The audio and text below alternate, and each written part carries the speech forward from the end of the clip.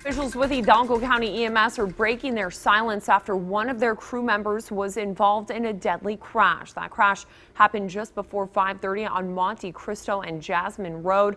A truck and an Hidalgo County EMS ambulance hit head-on. Right now, we don't know how the crash happened or who the victims are, but a short time ago, Hidalgo County EMS spoke to Channel 5 News. Emotionally, everybody's devastated.